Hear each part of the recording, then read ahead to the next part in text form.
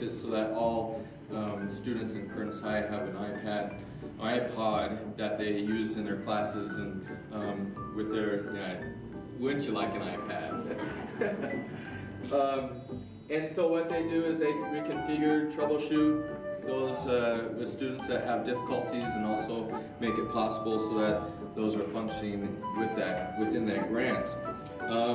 Their latest venture has been to they decided to do a service learning grant, and this project has been able to secure a Vigo robot.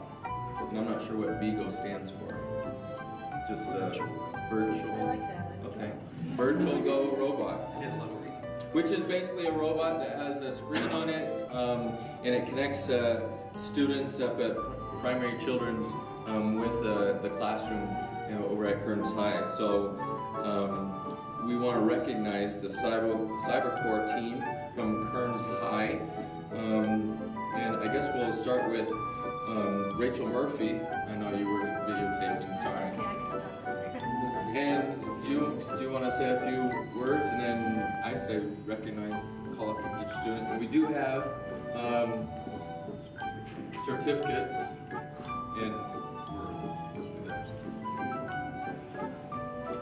okay, so they're not in order, so when they come up we'll find out the students. So this group of students decided to take on this service learning project in December, and we unveiled it in January to Kearns High students and staff. They used the t-shirts that we sold as part of the fundraising opportunity for students. We also sold those wristbands that they put little sayings on them, rubber wristbands, real popular right now. And we called our program LoveBytes, kind of a play on technology, BYTES. And the t-shirt was designed by one of our cybercore students, Tao. And the students, in just over a month and a half, were able to raise $3,500, which is great.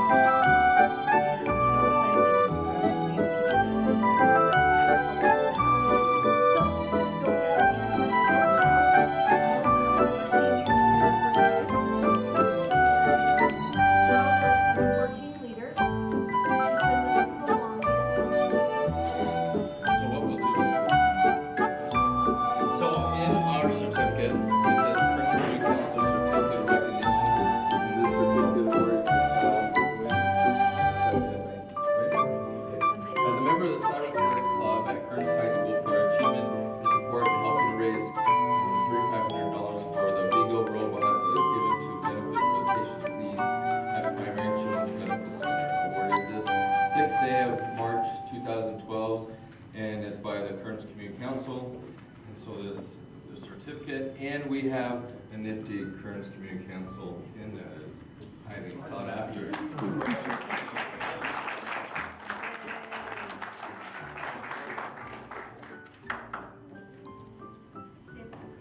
And we also have Eric Majangos, and I'm probably going to slaughter some of their last names. I only call them by their first name.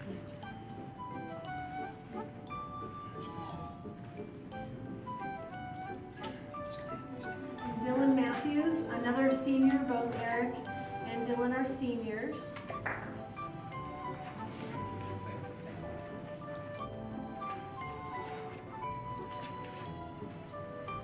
And Karen Chacon.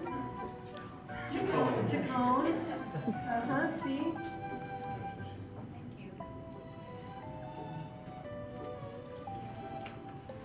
And Karen has a really important job. I don't know if you've heard about our check-in, check-out program. If students have issues using their iPods appropriately at school, she's the check-in, check-out girl. She keeps all the students in line, and she's really good at her job. Next we have Emily Merrill. She's our last senior, one of our newer Cyber Corps members.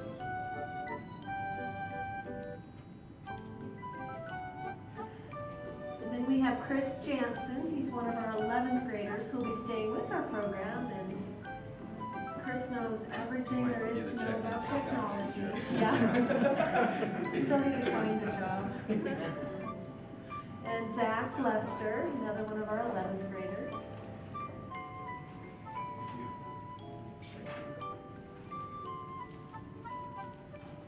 And we have a third 11th grader, Peyton Warden, who is not able to be here today. And our last student that's here is Jordan Robinson. Jordan is a 10th grade student, and he's been volunteering his time with our project. Some of our students here are able to have part-time paid jobs as part of that Cyber Corps grant, iPod grant. Jordan will soon rise in the ranks to a paid employee. Yeah, Rachel Murphy left. Yeah. Support person. Everything that you're doing with these students.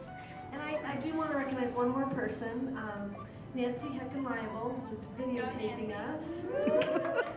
Nancy also works in the library with me and manages so much of the iPod project and keeping our media center going. So without them, we wouldn't have a program. So kudos to everybody. At this time, let's recognize the Cyber Corps from